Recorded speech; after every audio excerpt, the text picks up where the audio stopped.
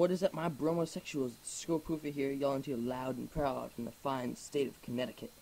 Now it's time to be kind and rewind so that you can look at some footage I took a while back. I don't do that well, though. I got like 15 to 1, but it's not exciting or anything, so just try and ignore it and just listen to my voice. I want to talk to you today about the perfect game. There are a lot of games out there, disputes about what game is like the best, and the big two were Bad Company 2 and Modern Warfare 2 competing for the first place in the main first-person shooter online and in sales. I think Bad Company 2 is way better, by the way, but I'm not going to go into that. But what I want to ask you is this: if you could make your own game, what would it be? What would be the first person? Would it be a first-person shooter? Be a third-person shooter? Would it be under the play, create, share genre like Mod Nation Racers, or Little Big Planet 1 and 2?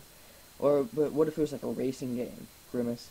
Or what is this? But do what you want. Leave your ideas in the comments below. I'd love to read them and hear about what game you want. And hey, maybe it'll be made in the future and you'll be happy.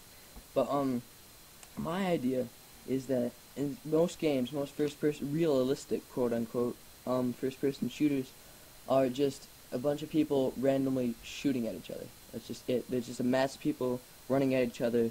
Sure, they're on teams, but it's every man for himself. Like, whoever gets the best score, you're competing to be first, not competing to win. But my idea would be, online you have a team, and in that team there'd be 3 squads of 4 people, so 12 people on a team, and each person in that squad would get a role to play. Like, one would be an assault, like run ahead and shoot everybody. One would be demolitions, like blow down walls. One would be a medic to heal everyone, and one would be heavy support, aka sniper. And I know it sounds a bit like the Battlefield game, but instead of choosing, this sounds actually worse. But instead of choosing, you'd be made to play that game. You'd be made to play that role. But I think it'd be better that way, in my opinion. But that's just me, because at least that way you actually have to play your role instead of just being like, oh, I might do this, but I might do that. But yeah. Now each squad would be assigned an objective, like defend this, attack that, fix that, and destroy this.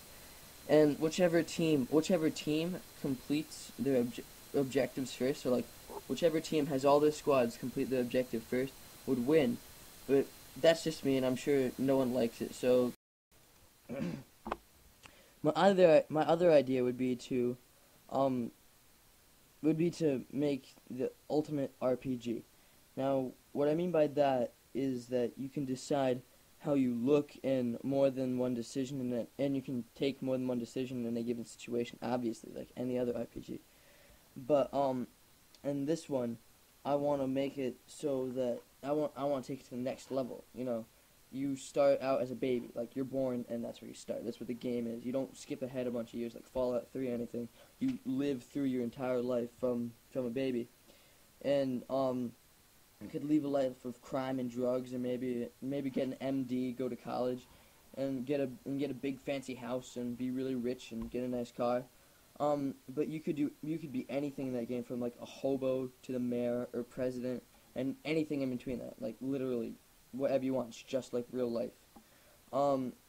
You would have to like study for school and stuff, obviously. So like if you didn't study for school, you wouldn't know the answers. It'd be like, yeah. So you can move on to the next grade, and that will affect it when you go to college and get a good job and all that. But a thing that I wanted to incorporate into this game was not only do you live your life, but each year of your life you choose 4 goals for your year. So you have to complete those goals in order to move along to the next year, if you know what I'm saying. So like once you complete those 4 goals, it's the next year. You become a year older, and each one of the goals would take place in a different season, obviously. So it's like the 4 seasons of the year, and move on.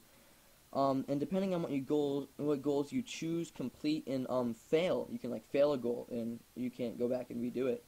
If you fail a goal, it will decide your entire life in front of you. Just like if you fail that goal, it could destroy your entire life in that one little thing. And after you complete those goals, you become a year older and get a new set of goals or challenges. And there'll be plenty of like activities to do in between, like you could like go fishing instead of like going to school, Or that's a really bad example, but you know what I mean. But like one little thing could open up an entire world of. So this would so obviously this would be a very long game, and with literally thousands of things to do, paths to take, and ways for it to end. Oh yeah, the other thing. When you're dead, you're dead. Like just like real life, you don't come back after you die. Like that's it. But unlike real life, it'll probably be a karma system in this game. Like any most other RPGs there are. And it'll record all your do's and don'ts. Give me your ideas in the comments below. Until next time, this is Scope Hoofy, being in your mom. Like the blue sky